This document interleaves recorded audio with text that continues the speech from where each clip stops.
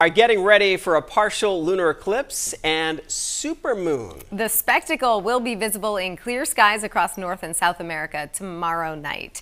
A partial lunar eclipse happens when the Earth passes between the sun and the moon, casting a shadow that darkens the silver of the moon. That's right. Since the moon will inch closer to Earth than usual, it will be a supermoon.